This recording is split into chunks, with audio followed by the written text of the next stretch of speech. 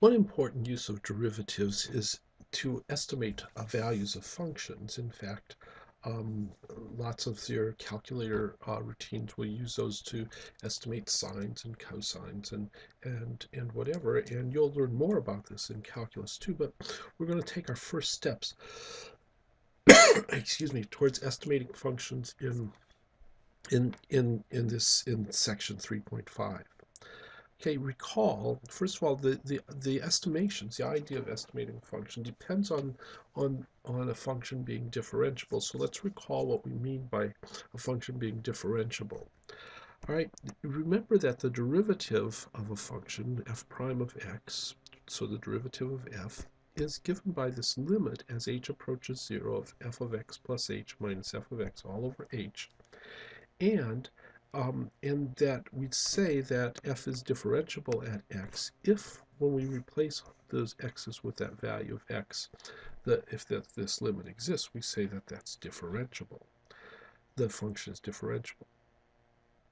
Okay, we had some geometric characteristics, things that would you know, basically characteristics of differentiability, and maybe I should say geometric characteristics of indifferentiability.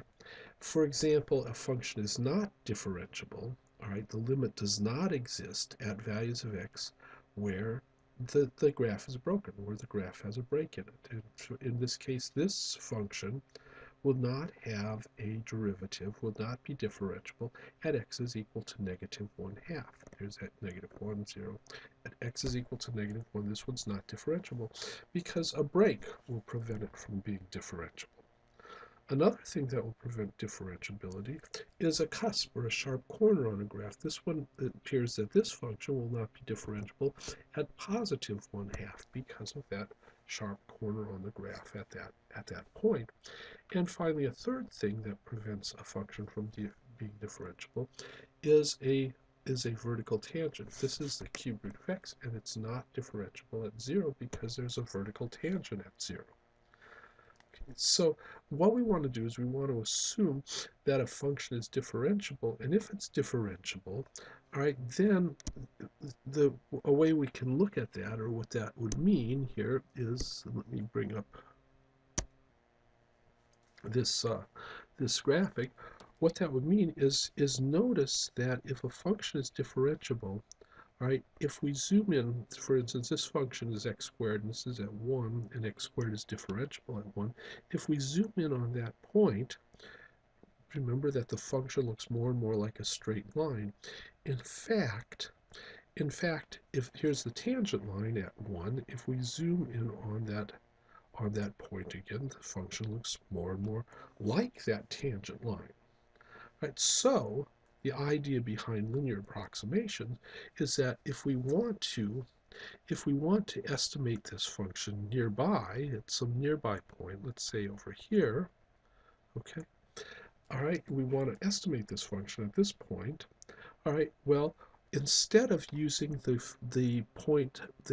y value of the function itself, we could use the y value of the tangent line, and they'd be approximately the same. So the y value on the tangent line, which will usually be easier to compute, will serve as an estimate for the y value of the function, for the function value. All right, let's take a look at an example of this. Let's suppose, well, some examples that we'll do, you know, through these videos is we'll estimate the square root of 24. Notice the square root of 24 is near 25, a place where the square root is easy to evaluate. All right, and we'll estimate the sine of 31 degrees. Again, sine of 31 degrees. 31 degrees is near 30 degrees, a place where sine is easily evaluated. All right, let's take a look at the first, at the idea behind it, and this is no secret, is that to estimate a value of a function using local linear approximations, we first of all find the tangent line at the known value, the place where the function is nicely evaluated, and then we find the y value on that tangent line for the nearby by x value. Let's think of this situation. All right. All right. Suppose we want to estimate the square root of 24. Okay. Well, let's think of our function here, f of x, as being the square root of x. Then its derivative is 1 over 2 times the square root of x. And if you remember that this is the same as x to the 1/2, you'll see that that's the case. And let's I'll call this x0 be equal to 25. And the reason why I use that is because 25 is a nice value.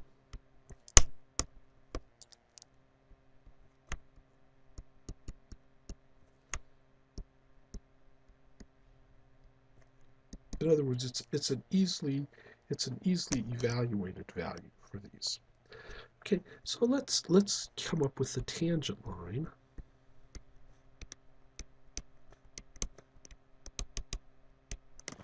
Okay, and the tangent line, all right, we'll come up with our x value. Our x value is 25. Our f of x value, which was square root of 25, which is equal to 5. And then our f prime value, which is 1 over 2 times the square root of 25.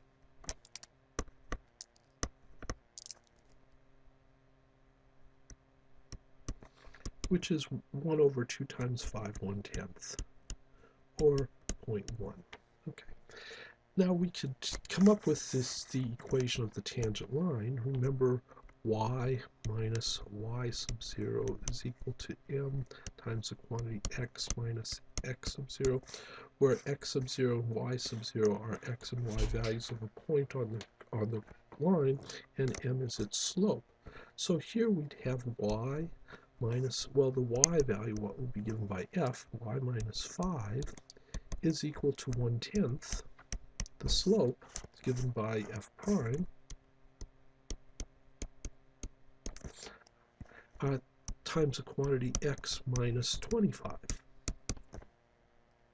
And this, of course, would be what we would have here is y is equal to 1/10 x minus 2.5, 1/10 of 25 is 2.5 plus 5, or y is equal to 1/10 x plus 2.5.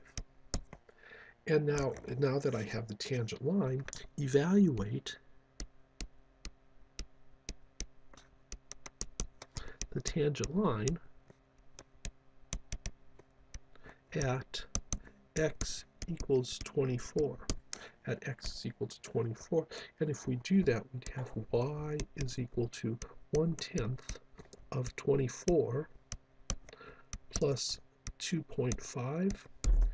And 1/10 of 24 is 2.4.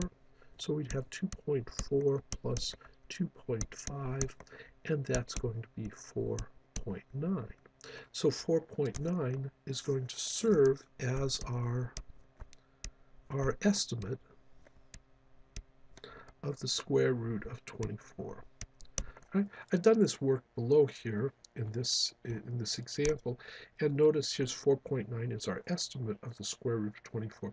On Microsoft Excel, we calculate the square root. We'll use your more accurate methods and to calculate the square root of 24 to about 15 significant digits, and notice that that's 4.8989, so it is only about 1/10,000th off this estimate. This is a very good estimate. All right, let's take a look at what we've just done. All right, here's the square root of x, okay, and here in this black point is at 25. We've calculated the tangent line at 25.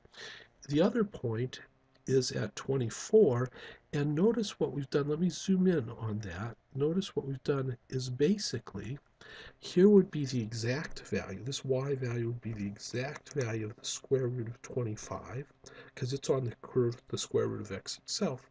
We've used as an estimate the square root of excuse me, the y value on the tangent line.